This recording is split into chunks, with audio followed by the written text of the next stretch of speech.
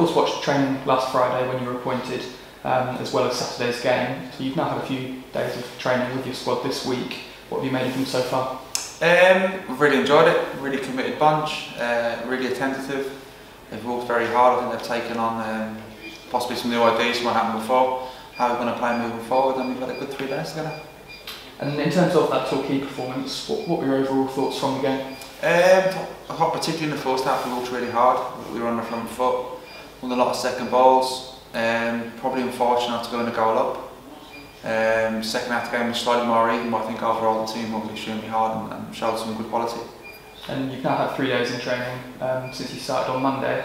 Are you able to tell us a little bit about anything you've been putting the guys through in these sessions this week? We've done lots of work in and around the box, both boxes, defending and attacking, which I think is something that we have to improve on going to the final bit of the season. Implementing how we want to play in terms of shape, which I won't give away today, and the style of play we want to play. And just probably putting us on the front foot, and we've got a lot of pace and energy in the team, and how we're going to utilise that moving forward. And your first game in the dugout, of course, comes in the FA Trophy away to Notts County. Does it get much tougher than that? That was a tough game, but anybody can beat anybody in this division. I think we've seen that across the season, and we'll go there with mentality to win. We'll go there and try and go on the front foot. We'll respect Notts County without a doubt. They've had a fantastic season. They've got some good players, and Neil's a very good manager. But it's about us and how we perform. I'm looking for my team to go and show some identity now moving forward. And I'm not sure what you may have seen from our last performance against them in the league, but the general consensus is that we played quite well last time at Meadow Lane. Conceded 2 very good goals on their part, but is it maybe a case of building on that performance and performances from recent weeks?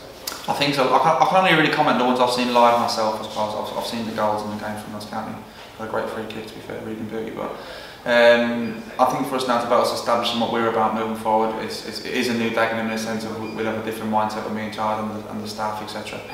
And really now showing what we're about and little building blocks moving forward for us. And you mentioned the other staff. You've brought in Steve Gritt with you as joint assistant manager, and David Jupp as a fitness coach and first team coach as well. How would you say you're all getting on so far and settling in at this early stage? I think they've settled in really well. Terry's been great, Glenn's been great in terms of welcoming new staff into the building. Obviously we've worked with Braggs, Clarkey and Sammy Deering before.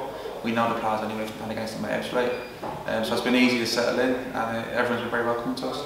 And you mentioned Sam Deering, who's obviously on his way back to full fitness. Are you able to give us any updates on any other players returning?